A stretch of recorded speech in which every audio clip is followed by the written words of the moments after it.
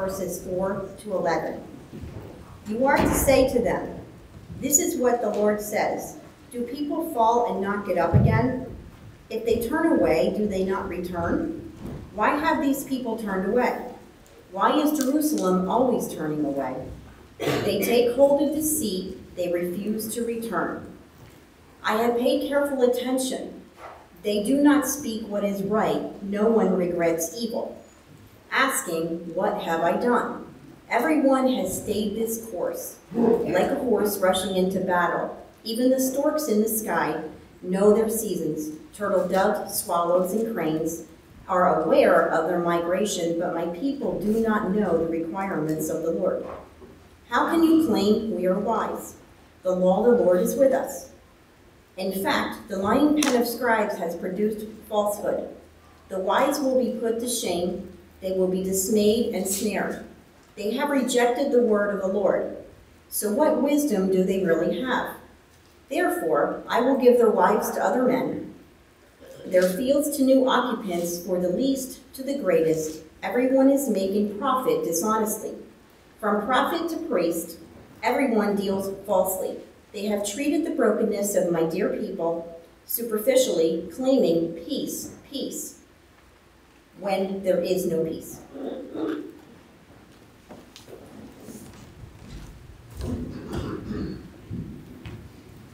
Thank you, Penny. We're back in Jeremiah. And there's some hard things to read there, but again, it's a season. Now, for those who were all worried about my Sunday last week, Nancy and I did play 2 rounds of the game that we were playing. And I did watch both games. And I didn't get my nap, but that was okay. There were amazing football games last week. If you know football, you'll get this. If not, just bear with me for a second. Because the point that I want to make is, it's not over. We sometimes think it's over, and it's not over. When you consider the Cincinnati-Tennessee game, in the final 20 seconds, there was an interception, 4 plays, and a game-winning field goal. 20 seconds to go. Wasn't over. When you think about the San Francisco-Green Bay game, in the final 4 minutes and 41 seconds, Green Bay, all they had to do was run out the clock, but they couldn't. They punted it. They got blocked, tied up with a touchdown. Then they couldn't do anything else, and San Francisco got the ball, 9 plays, 44 yards, game-winning field goal. Both of those happened with 4 seconds to go on the clock. Game wasn't over. Game wasn't over. Then the LA Rams, this one really got me because I was in the middle of it. My father-in-law had been watching the second game. I had recorded it and was watching it. He came down to talk about the second game and said, no, this game was the great one. I didn't realize what I was going to watch next. LA Rams beat Tampa Bay, final 42 seconds, 5 plays, 63 yards, game-winning field goal. Game's not over. It wasn't over. You have to play till the end. Kansas City and Buffalo. In the final 2 minutes, Buffalo scored a touchdown, Kansas City scored a touchdown, Buffalo scored another touchdown. With 13 seconds left to play, Kansas City marched 44 yards in 3 plays and got the tying field goal, and then went into overtime and won it with a touchdown. It's not over. And I need to remember that. There are times when I think, it's over. There's just no hope for this. No, it's not over. And I want to tell you why I started to study Jeremiah. Because of the pictures that show up behind me. Next one. You think about the riots from 2020. You think about the Capitol riot in 2021. You think about the Afghanistan chaos when we pulled out of there. And you think about all the things you're hearing about the illegal immigration. I'm not just talking about whether they should come at all, but the way that they're coming with the human trafficking, with the drugs, and with all the things that are happening. And I remember feeling like this country is over. I don't have any hope anymore. So I went to Jeremiah because Jeremiah was preaching to a city, their days were numbered. But it wasn't even over for them. Because God always has a plan. So as we go into Jeremiah, I want you to just remember, you gotta keep playing. Gotta keep going. Guide me, O thou great Jehovah, pilgrim through this barren land. We need to hold on to that truth. Amen. So it was with those thoughts that we went through the first 7 chapters of Jeremiah. We gave a little bit of background with the kings and the prophets and the evil kings and all the things in the days of Josiah. It was really the last good king that they had. In the midst of all that, God had a calling on Jeremiah's life. In the midst of everything you're living through, God has a calling on your life to serve him and make a difference, to be a light. And then Jeremiah preached in chapter 2 about the sins of God's people, and then he pleaded with them in chapter 3 to repent. And then he said judgment is coming in chapter 4, and they still refused to repent in Jeremiah 5. And then Jeremiah 6, and this is one of the things that was, even as I was coming out of some of the funk that I felt I was in, Jeremiah 6, I found in my notes, I'm always thinking about the next impending disaster. It's going to go wrong. Why try? Why dream? My devotions this week were a series of things, and you already heard me pray about it, that if I'm just trying to do what I can do, that's boring. That doesn't glorify God. That just makes me feel kind of good.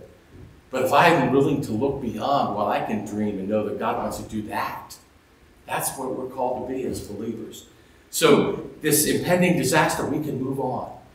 And in chapter 7, we have the temple message, that he stood at the temple and he condemned the people for coming and acting like they were God's people, were just outside the temple walls, they were sacrificing children. It was that bad. And yet, he's got 52 chapters to go.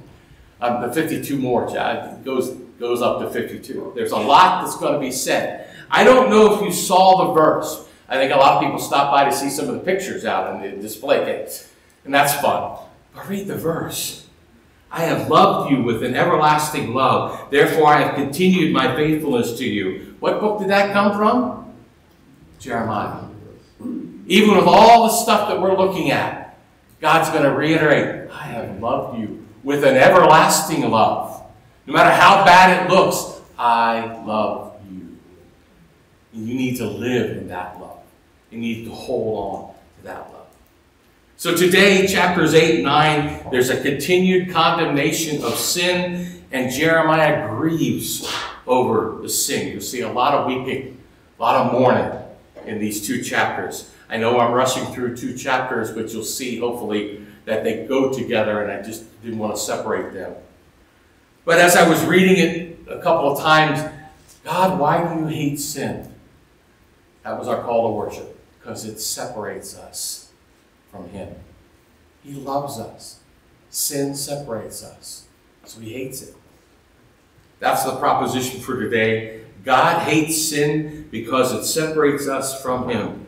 We're going to see God condemning sin. We're going to see Jeremiah grieving sin. And then God's going to pronounce judgment as the people. But even in there, there's a glimmer of hope. And we get to it. I hope it blesses you. Father, I thank you for your word. I thank you for the message that you have in all of Scripture.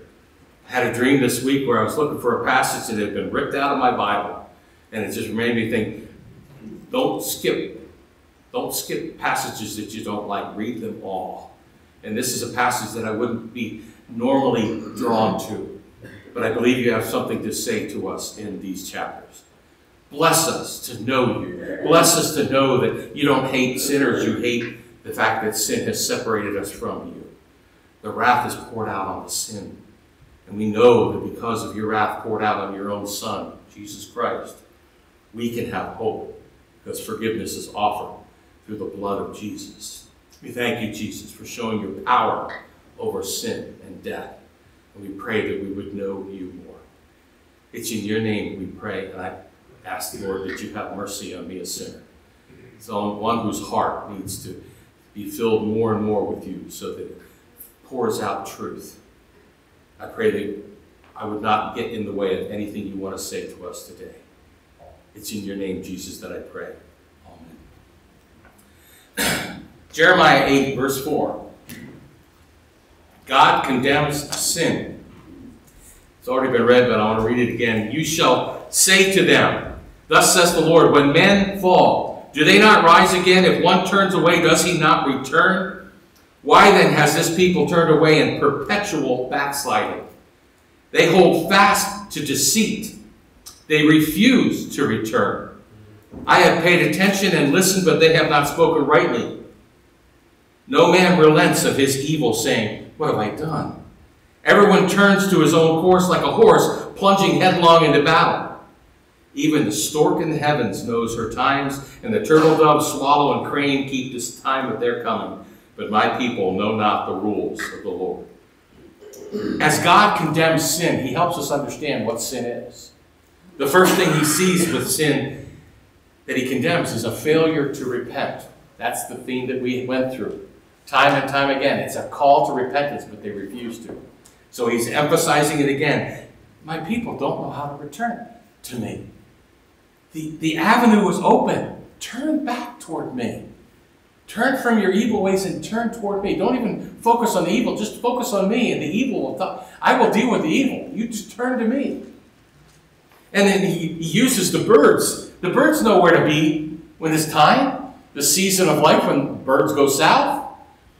And there are so many people out there, Scott, that want to go south at this time. But you do, my wife went south, so I don't know. But the idea is that God has a plan. He has a plan for these things. And that plan begins with us turning to him.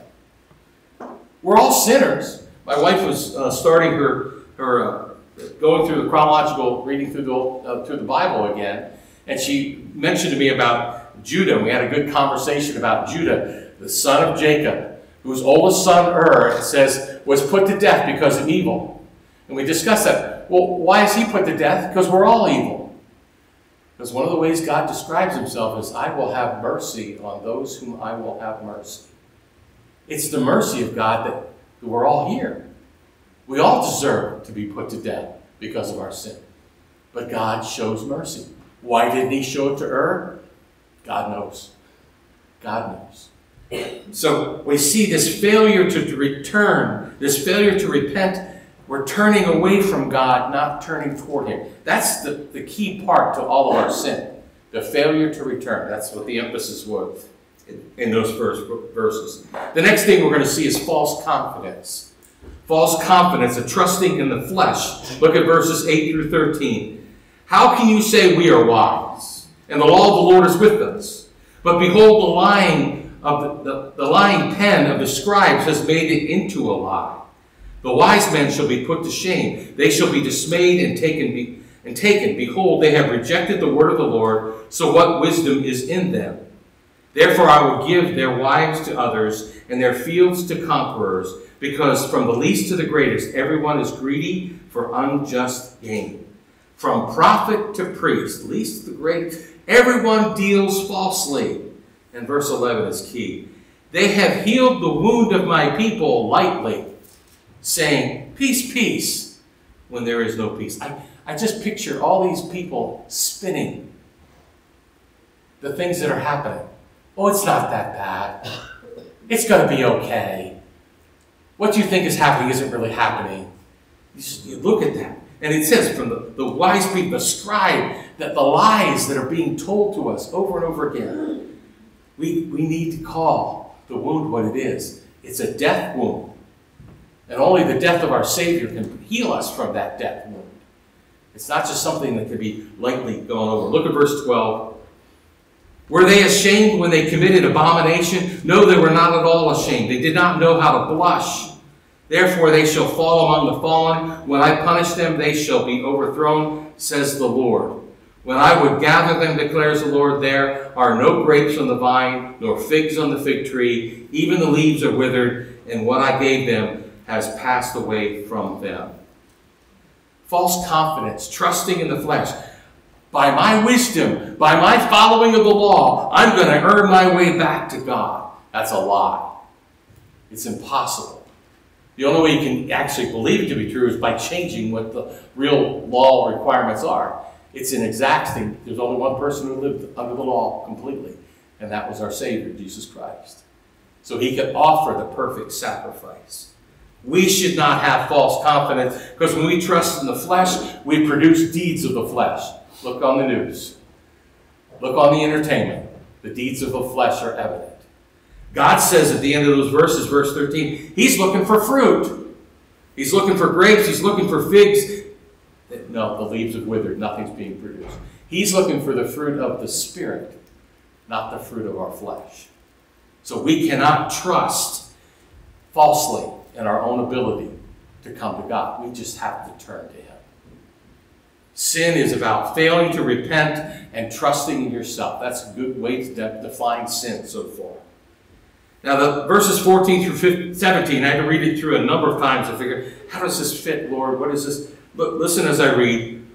The people are saying, why do we sit still? Gather together. Let us go into the fortified cities and perish there. For the Lord our God has doomed us to perish, and has given us poisoned water to drink, because we have sinned against the Lord. We looked for peace, but no good came. For a time of healing, but behold, terror. The snorting of their horses, Babylon, is heard from Dan up in the north. That's where they're coming from.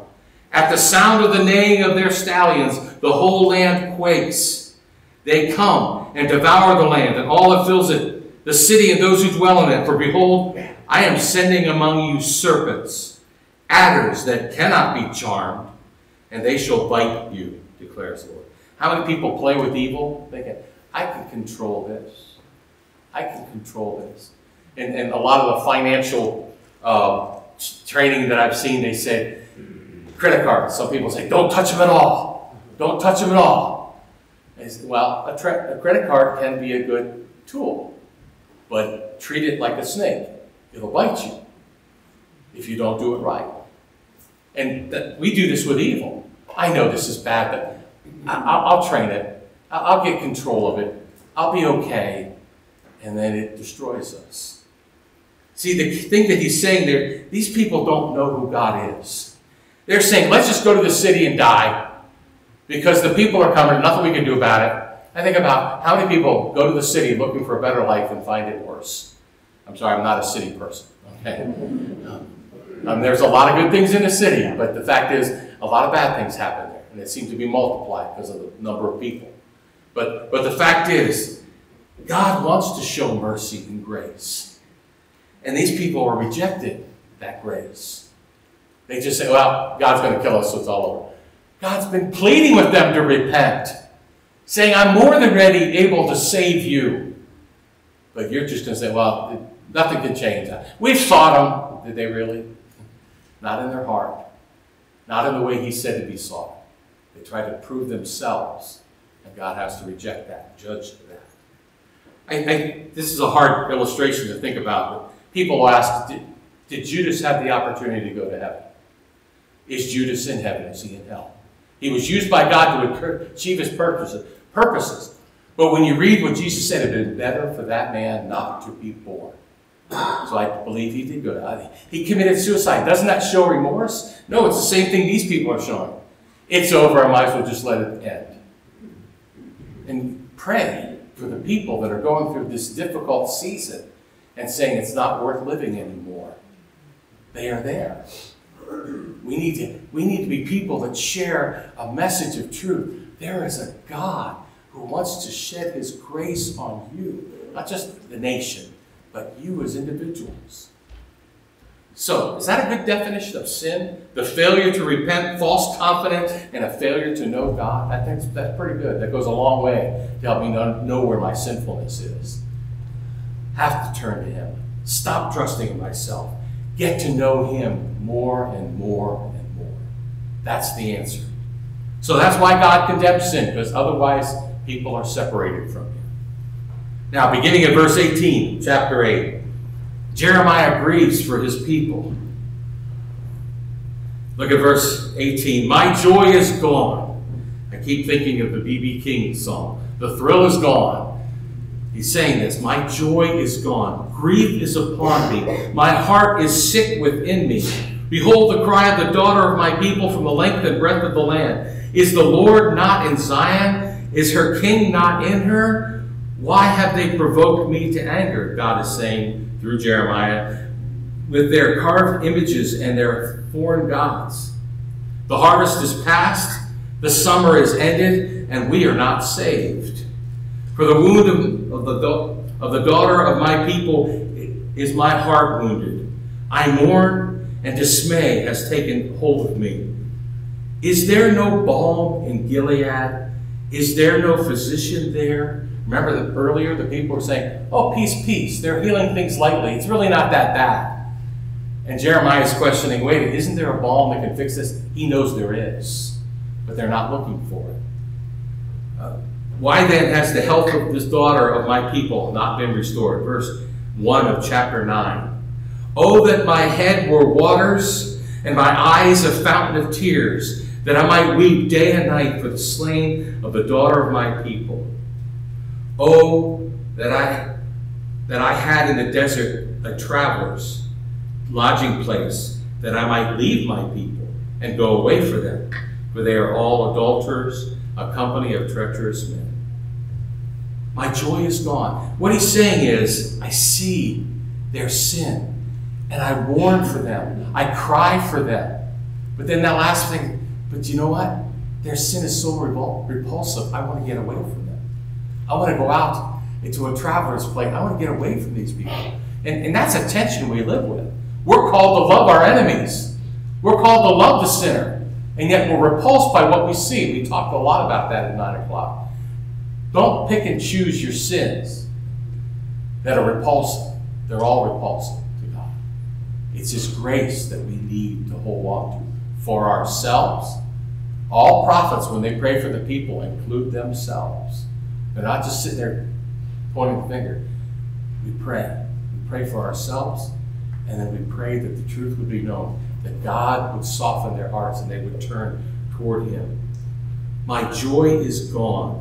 Is there no balm in Gilead? Those are beautiful. There's a song, Balm in Gilead. Going on, verses 3 through 9, in his grief, he describes what's going on. See if this describes our country right now. Verses 3 through 9. They bend their tongue like a bow. Falsehood and not truth has grown strong in the land. Imagine their tongue is a bow shooting out lie after lie after lie after lie. For they proceed from evil to evil. They do not know me, declares the Lord. Verse 4, let everyone beware of his neighbor, and put no trust in any brother. For every brother is a deceiver, and every neighbor goes about as a slanderer. Everyone deceives his neighbor, and no one speaks the truth. They have taught their tongue to speak lies. They weary themselves committing iniquity, heaping oppression upon oppression, and deceit upon deceit. They refuse to know me, declares the Lord. Therefore, thus says the Lord of hosts, behold, I will refine them and test them. For what else can I do because of my people? Their tongue is a deadly arrow. It speaks deceitfully. With his mouth, each speaks peace to his neighbor, but in his heart, he plans an ambush for him. Shall I not punish them for these things, declares the Lord? And shall I not avenge myself on a nation such as this? No trust, no truth, no trust, no peace. Is that how you feel when you look at the world?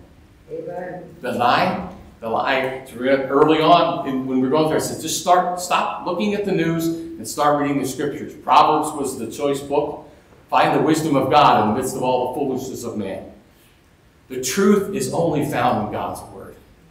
And we need to know that even people that don't intend to are lying, because their heart is deceitfully wicked. Whether they're trying to hurt you or not, they're just trying to make life work for them. I'm going to trust in anything but God. I was listening to the news the other night, and somebody was talking about, it was a talk radio, and the gentleman said, I was talking with an atheist, and he was saying about how this with all these references to God and under God and the Pledge of Allegiance and all these things, that offends me. That's not right. That's not constitutionally right. And he went through and explained how all those things, how our model became what it did. I didn't know how good Eisenhower was. He did all that. He put those things in there. And what he said to his atheist friend was, okay, let's look at the most secular nations around the world. Let's just look at them for a second. And he listed them. I'm not going to. Do you want to go live there? That's what you say you want. You don't realize the blessings we have because our founding father, not all saved, I'm not saying they were saved, but they knew that God had revealed himself in the Word, and they built a government based on that book and the wisdom that God gave them. Praise the Lord for that. Amen. No matter how much people try to throw it out, pray. You be the message of God's truth. Don't be bashful about it. Don't be arrogant with it, but don't be bashful and say, I have a Savior. I have a Creator, and He shows me how to live. I don't do it perfectly, but He loves me anyway. Amen. That's a message that people can start to hear, because they think the message of God is all judgment. The mercy of God is throughout the Old Testament, because everybody should die, but He is merciful and doesn't do that. My joy is gone, no truth, no trust, no peace. And then finally, verses 10 through 14, I will take up weeping and wailing. Is it okay to cry? Listen to what Jeremiah says. I will take up weeping and wailing, verse 10, for the mountains, and a lamentation for the pastures of the wilderness, because they are laid waste, so that no one passes through, and the lowing of cattle is not heard. Both the birds of the air and the beasts have fled and are gone. I will make Jerusalem a heap of ruins, a lair of jackals, and I will make the cities of Judah a desolation without inhabitant. Who is the man so wise that he can understand this? To whom has the mouth of the Lord spoken, that he may declare it? Why is the land ruined and laid waste like a wilderness, so that no one passes through? And the Lord says, because they have forsaken my law, that I set before them, and have not obeyed my voice, or walked in accord with it, but have stubbornly followed their own hearts, and have gone after the Baals, as their fathers taught them. This is not just a one-generation thing. This is generational sin. Pursuing the Baals. It started in the book of Judges, and the people have been doing it throughout their history. And finally, guys, God said, enough is enough. If you would repent, I will not bring this calamity. But they still refuse to repent. So Jeremiah says, I will take up weeping and wailing. When was the last time you had a good cry? When was the last time? It's okay. It's okay to cry. My daughter surprised us with a visit Friday night, and we talked a lot. She started a new job, and she's dealing with customer service and helping people, and it's all, she does more technology than I ever want to think about. And yet, one of the things they trained them on was try to figure out what kind of personality they are. If they're a very detailed person, give them that. If they're a very emotional person, empathize with them. You know, and they train them. You read this quickly and decide how you're going to respond to them. That's pretty good. That's good business. And because she has to say bad things to them. So I'm sorry, you did not contact us soon enough. There's going to be a charge because of the, you know, all those things. People don't like that. She said there was somebody fighting so hard for a $45 fee, and then we were able to see the house that they live in. I said, I can't believe that they're fighting over a $45 fee. And her manager said, well, that's why rich people are rich. They watch out after all that money. But the fact is, we need to recognize there's an emotional component to life. And we have to allow God to see it in us, actually allow ourselves to see it. And see God, because He wants to comfort. He wants to comfort in His grace. So God's condemning, Jeremiah is grieving, and now God is going to make 4 pronouncements at the end of chapter 9. God pronounces judgment. Verse 15 through 16. Therefore, thus says the Lord of hosts, the God of Israel, behold, I will feed this people with bitter food, and give them poisonous water to drink. I will scatter them among the nations, whom neither they nor their fathers have known, and I will send the sword after them until I have consumed them. No food, no place, no life. The food is worthless. They're scattered. They no longer have a land. And they will be pursued by the sword. Not all of them will be killed. We know that God always has a remnant of His people. But that's the pronouncement. This thus saith the Lord. The second pronouncement, verses 17 through 21. Let the women come and mourn. That's what you see here. Thus says the Lord of hosts, verse 17, consider and call for the mourning women to come. Send for the skillful women to come. Let them make haste and raise a wailing over us, that our eyes may run down with tears and our eyelids flow with water. For a sound of wailing is heard from Zion. How are we ruined? We are utterly ashamed, because we have left the land, because they have cast down our dwellings. Hear, O women, the word of the Lord, and let your ear receive the word of his mouth. Teach to your daughters a lament. The men earlier were teaching them how to worship Baal. Now we say, women, teach your daughters how to lament, and each to her neighbor sing a dirge. For death has come up into our windows. It has entered our palaces, cutting off the children from the streets and the young men from the squares. Think about the songs that you like. There are sometimes I like a really sad song, because it helps touch that part of me that God has created. You want hope at the end. Sometimes that doesn't happen. But the fact is, music has a healing property to it. So he's saying, call the women. You think about when Jesus went to heal Jairus' daughters. The professional mourners were there. That's kind of the idea here. The people are mourning. Because the leaders are saying, peace, peace. Everything's fine. You'll be okay. No, we have to enter into how bad it is, so that we can find that there's only one answer, and that's God. Not all the things that we think are the answer. It's only God.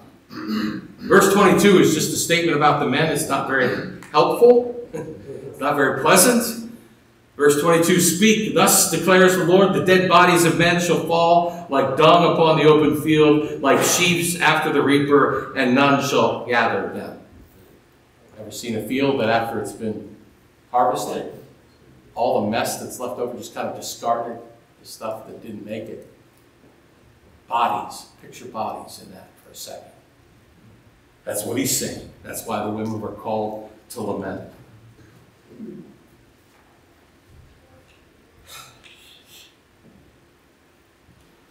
The next section, verses 23 through 24, this is the positive. And then we'll have some concluding verses that will challenge us as well. It's all part of God's pronouncements. Look at verse 23.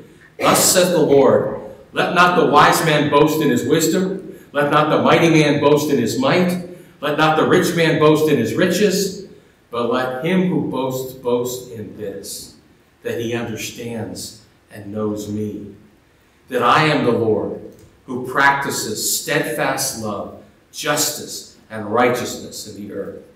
For in these things I delight, declares the Lord. Boast not in your wisdom, boast not in your strength.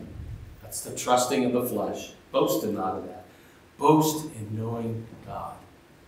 And not that you are somehow wiser than other people. Boast that God revealed himself to you. It's the only way you're going to know him. And what does he reveal to you? His mercy. It says steadfast love, loving kindness. They're different, but when I looked it up in the lexicon, the idea is mercy. He is withholding the judgment that we are due, to give us a chance to learn his justice, to learn his righteousness. And we know that only comes through the Savior, Jesus Christ. He pours out his Spirit to all who trust in him for salvation. And we can start to learn to walk in that same mercy toward others. We can walk in true justice. We can walk in righteousness. God pronounces judgment. It's awful. But even then, he says, boast not in what you're going to do about it. Boast that you can know me.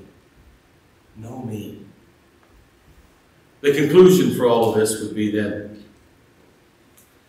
we must choose between false piety and true salvation.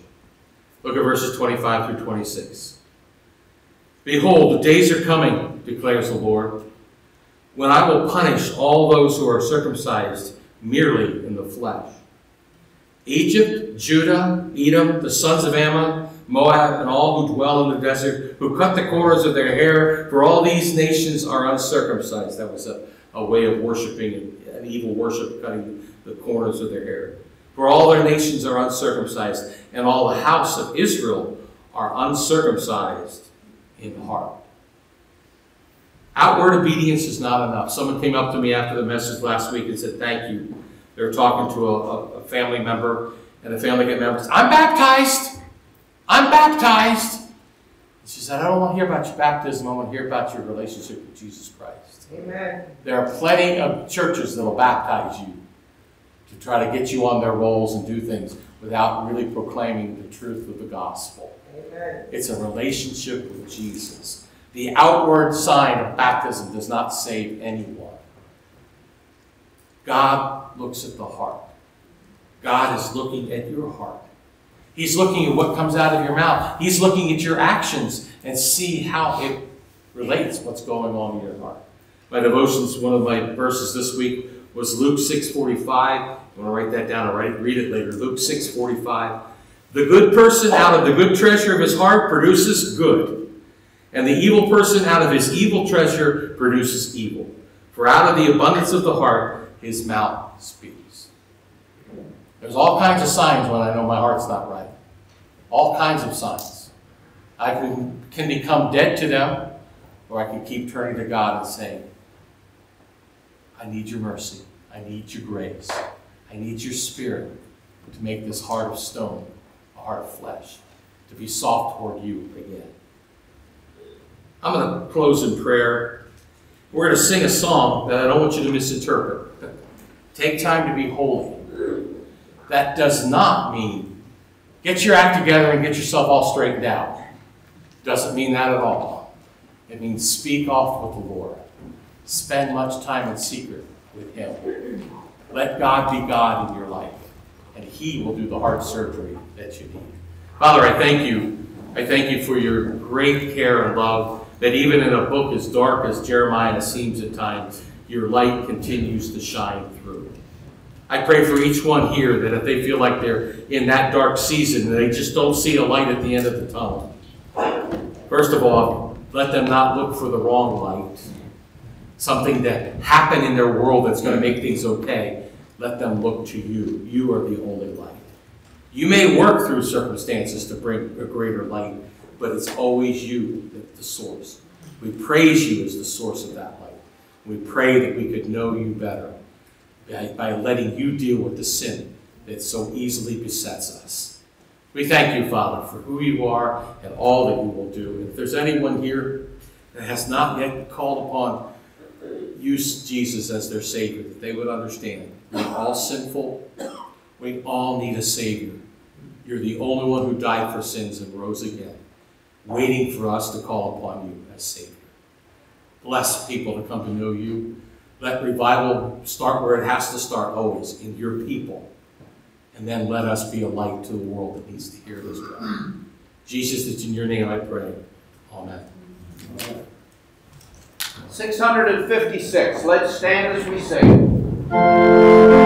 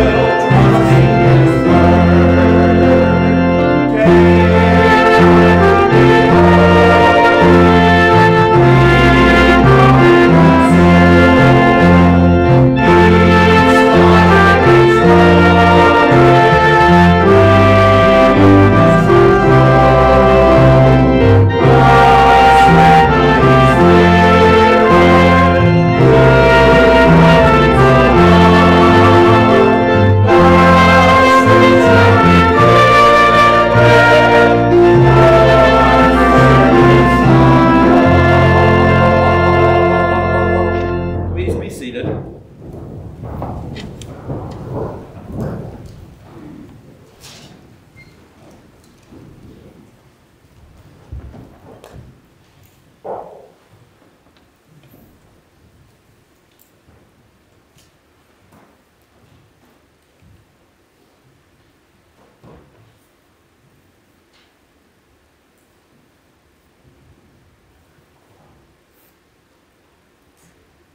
And now, may the Lord cause you to increase and abound in love for one another and for all people, so that he may establish your hearts without blame in holiness before our God and Father at the coming of our Lord Jesus with all his saints. Amen.